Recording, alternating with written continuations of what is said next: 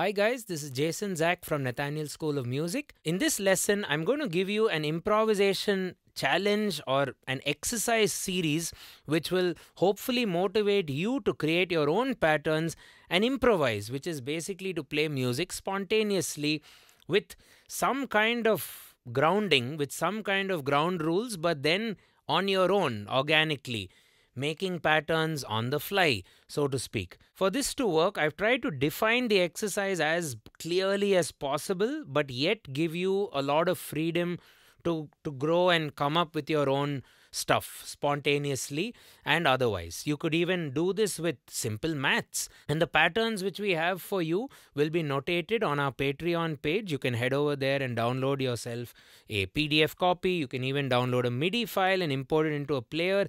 And this will also have my handwritten notes, not just for this lesson, but a lot of other lessons, hundreds of them.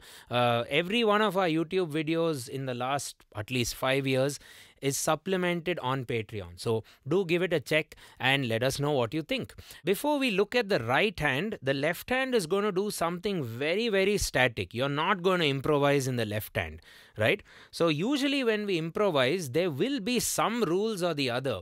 For example, if you improvise over a chord progression, the chord progression is the same, right? You have pretty much the same chords. The tempo will be the same. So some things will be the same, some things will not be the same.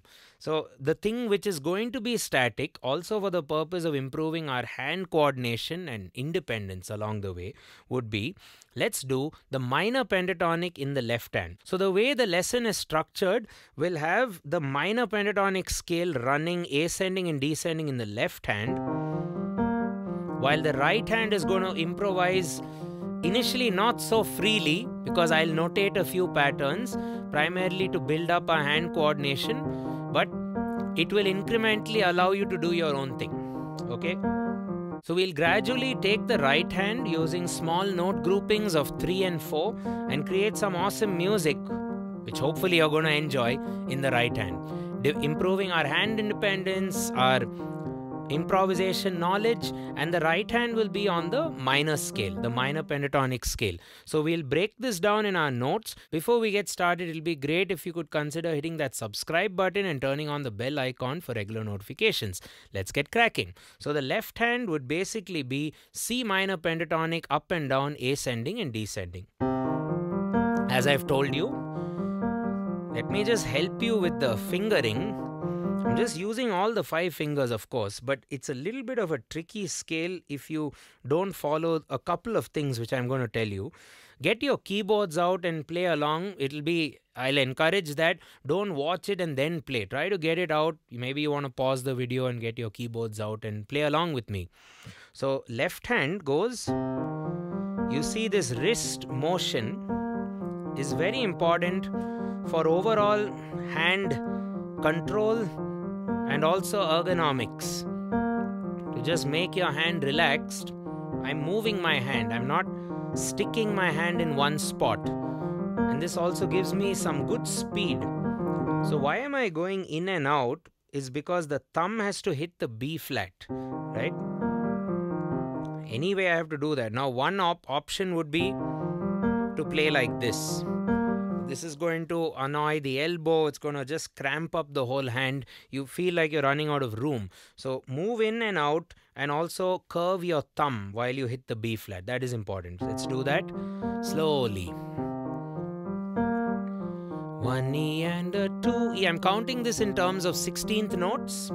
You'll see it notated as well, wherein we E and a 2 E and a 3 E and a 4 E. So if I do 2 rounds, ascending and descending, I'll finish a bar of 4 by 4, right? 1 E and a 2 E and a 3 E and a 4 E and a takadimi takajunu takajunu ta chakadum takadum. So this is going to be ringing or lingering on for this entire lesson. By the end of this lesson, you have to communicate, you have to chat with people in your house, friends. Maybe you should take your keyboard to your office for meetings and just do this in the meeting, chat, fight. I don't know what you want to do, but it has to be with this pattern while you interact with people, talk, cook. No, I wouldn't recommend cooking, but still. So you get the idea. You have to do this and create a very instinctive approach. Now the right hand, to get things started, let's first break down a scale. We'll use, since we are on the minor pentatonic in the left, let's do something similar to minor in the right and build a bigger scale. So a 7-note scale built out of the 5-note pentatonic, which is 1, 3 flat, 4, 5 and 7 flat. Those are the degrees of the pentatonic. So if you want to practice the minor pentatonic on other keys, feel free. E flat, E, F, G, A, and so on and so forth, right? So you feel free to practice it on other keys, and the right hand is going to take a 7-note scale from this pentatonic. So a good 7-note scale to consider, or a couple of them, would be the natural minor scale, which is a major scale with a flat 3, a flat 6 and a flat 7. That's a natural minor. You could also do the Dorian scale, which is a major scale with a flat 3, natural 6 with respect to minor, flat 7.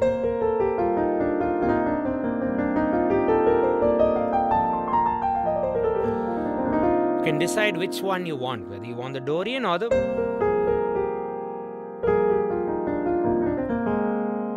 whether you want that more sadder Aeolian mode or the natural minor, or the more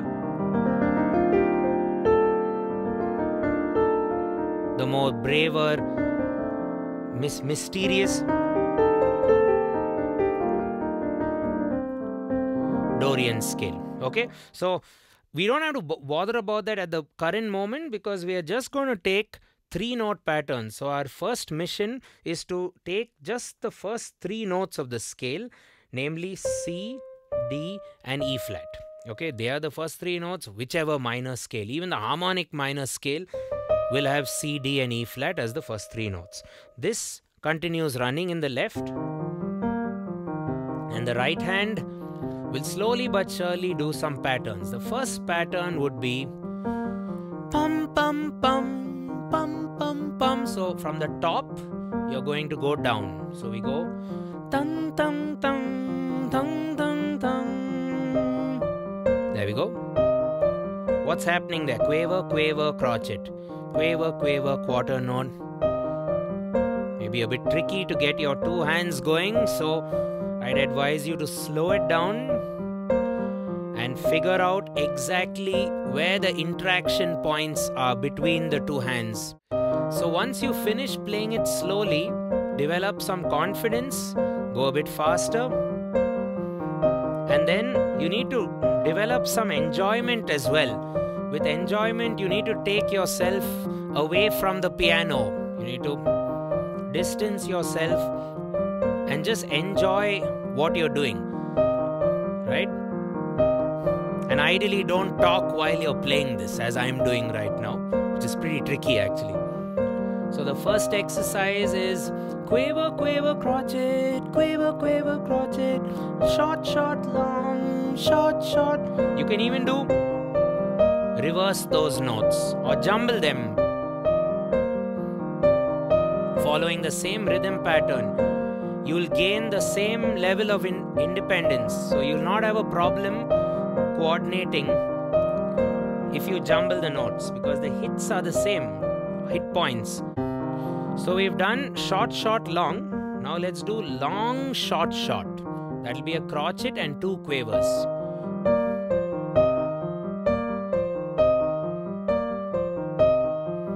Feel free to explore within these 3 notes and their patterns. Maybe re ga sa re ga sa re ga sa ga re sa ga re sa ga re sa. You can even get a bit ambitious from here, or adventurous, and play the same rhythm pattern over other notes of this particular bigger scale. So ga re sa ni da pa ma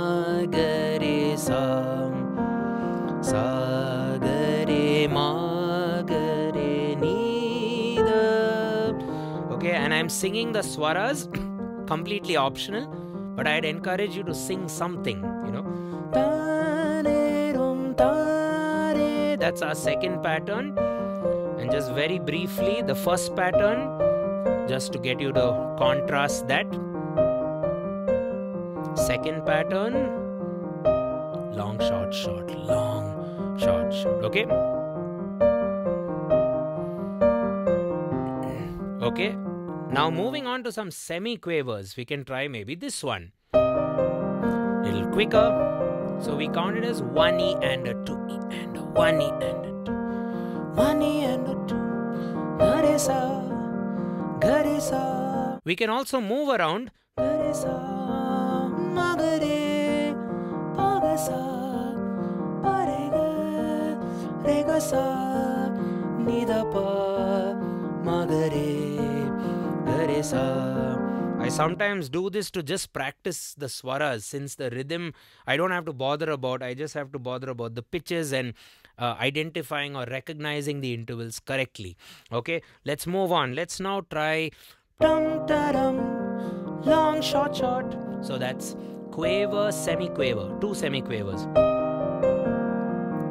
Poses a different technical challenge, as you can see. Hit points are different, and each of them have their own beauty, you could say. So the first one, now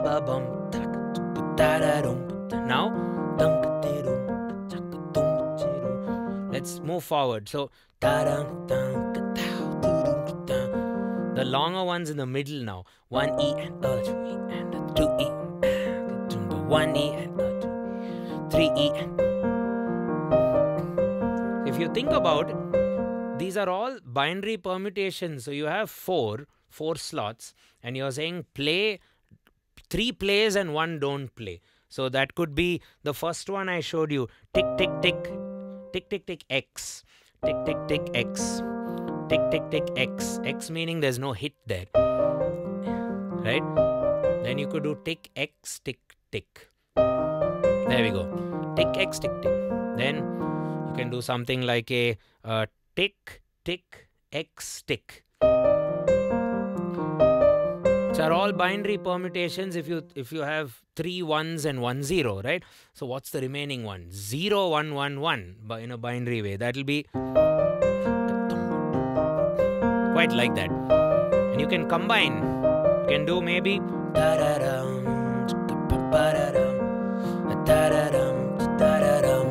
in 1 bar only. You can do 2 of them.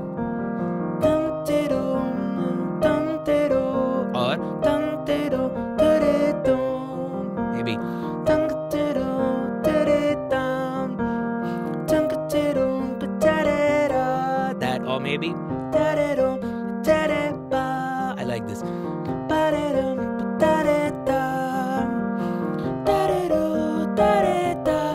You could also bring in some thirds. So there are 2 kinds of thirds on the piano and in music in general. You could look at an upper third just to spice it up.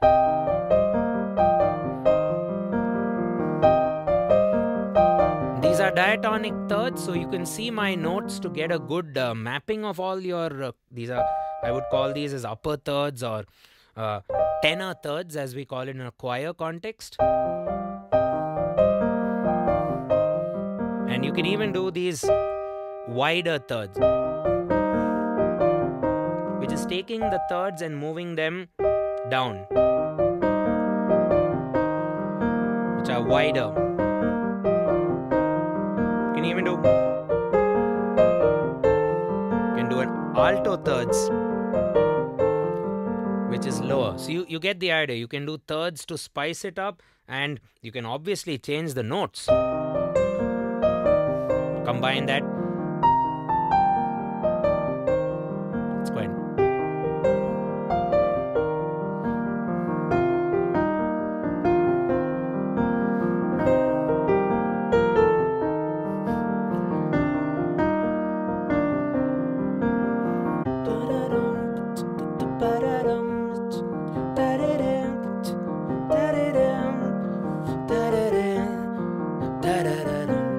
now I'm getting carried away. You get the idea. So these are binary permutations using just, for a start, just Ga Re Sa or C D E flat.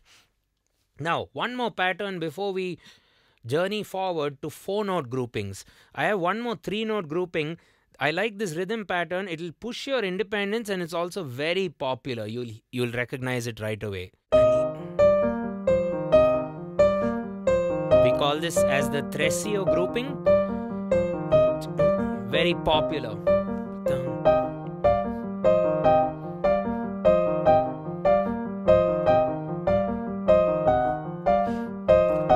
I like that minor third for fun.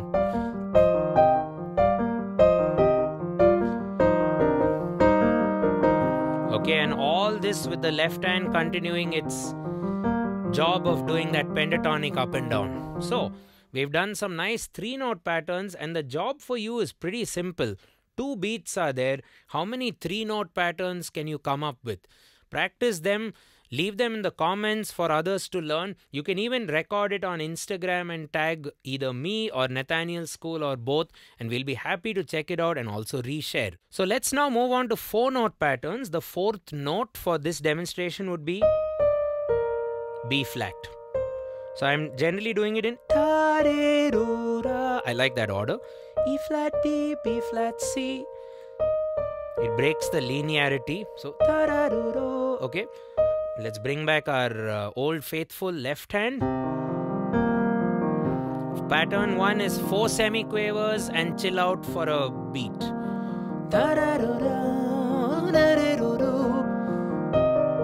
Pretty easy, I think. You can even do, to get started, you can just do 4 quavers.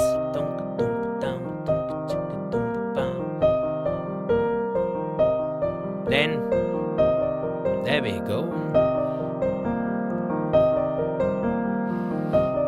Then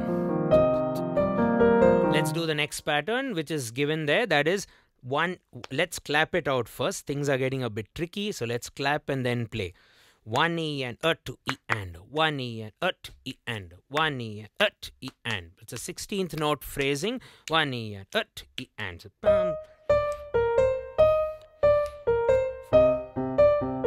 first do it with a simple pulse, I would guess, before you get that pentatonic going. Once you're comfortable, bring the pentatonic scale into the party. E and a 2 E and a 1 E and a 2 sing. Feel the beats. Okay, moving on. Next pattern would be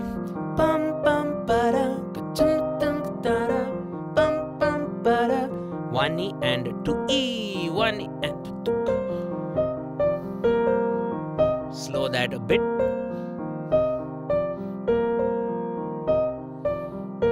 Quite like this. Another grouping of 4. So, next pattern. So,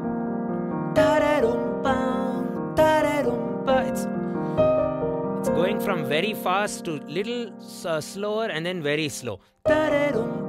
Ending with a crotchet at the 2 and the 4.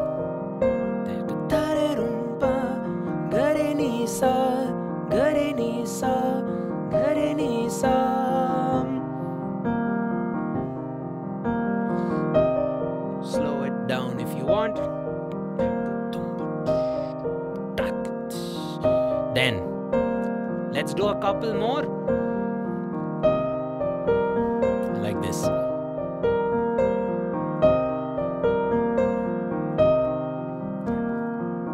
E and a 2 E and a 3 E and.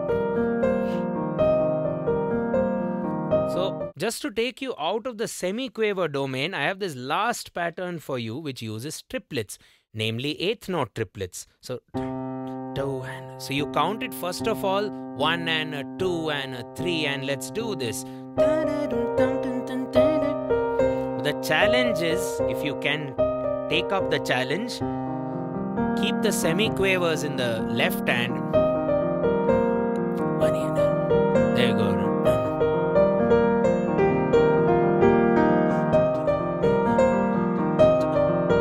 get the triplet and the semi-quaver in the left hand.